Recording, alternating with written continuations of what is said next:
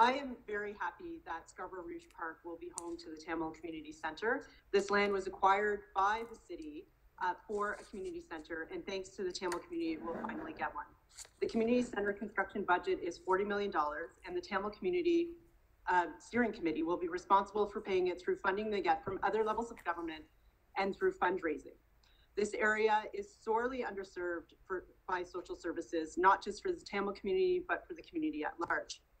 The Tamil Community Centre has stated that they will work to incorporate the needs of the broader community, and to guarantee this, they will be signing a community access agreement that will propose that 50% of the programming will be for Indigenous, Black, Caribbean, and other marginalized communities as well. I'm very grateful for the leadership of the Tamil Community Steering Committee in this important initiative. Reflecting on my 2 years as City Councillor in Scarborough, some of my favorite memories are with the Tamil community. From attending community dinners to learning more about their culture through the sounds, colors, and traditional foods at regional events such as Tamil Fest.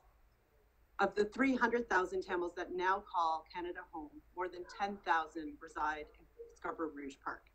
And through this land lease, we will show them that we support their vision to preserve their rich culture and their language.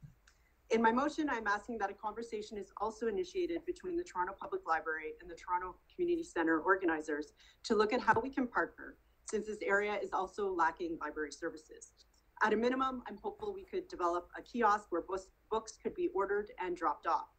This will serve the broader community as well, but it also ties in extremely well with our memorandum of understanding with the City of Jaffna. One of the important pillars of that agreement is libraries. I look forward to continued collaboration with the Tamil community to strengthen Scarborough in the years to come. Wish them all the very best on this important endeavor.